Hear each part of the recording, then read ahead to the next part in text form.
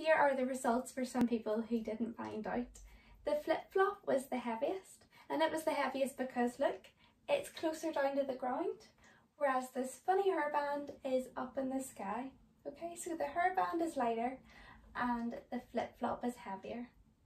So boys and girls, we are going to be investigating things that are the same weight. So we'll be using things from around our houses and seeing how much they weigh. You've probably heard people talking about maybe flour, it weighs 100 grams, or you've maybe heard people say that they weigh so many stone. They're all different things that we use when we talk about weight.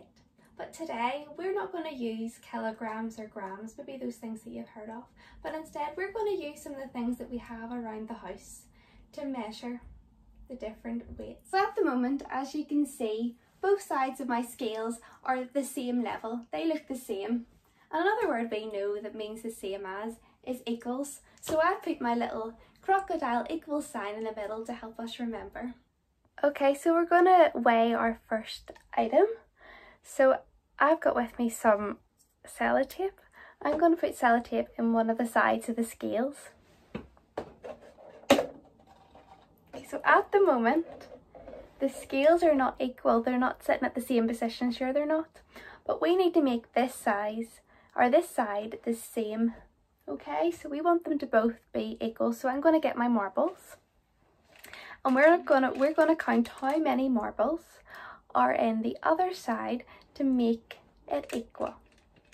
Let's count with me. So we've got 1, 2, it's moving already, 3, 4, oh, it's starting to look a wee bit equal now. Let's try one more. 5, what do you think? We can see if one more makes a difference. Okay, let's see with 6. Do you know what? I think 6 marbles has made both sides equal. So now that both sides are the same, we can decide and we can tell that the sellotape weighs about 6 marbles. Okay, so now we know the weight of our first item, which was the sellotape. So let's try another one. Okay, so both sides of the scales are empty again, so we're going to weigh our second item. So I'm going to put it in one of the sides again.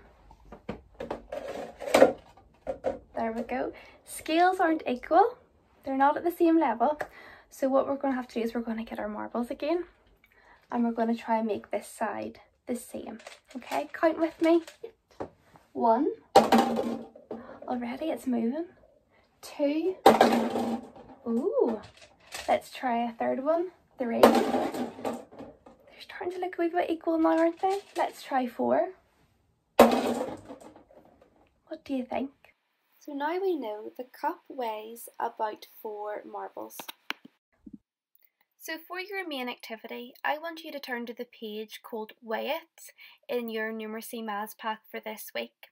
Choose 6 items from around your home and find out how much they weigh. I know that not everyone will have marbles at home, so here are a few other suggestions for you to use instead of marbles. To be honest, it doesn't really matter what you use instead of marbles, just make sure that whatever you use is roughly the same size. For example, make sure your crayons are roughly the same type or the same size.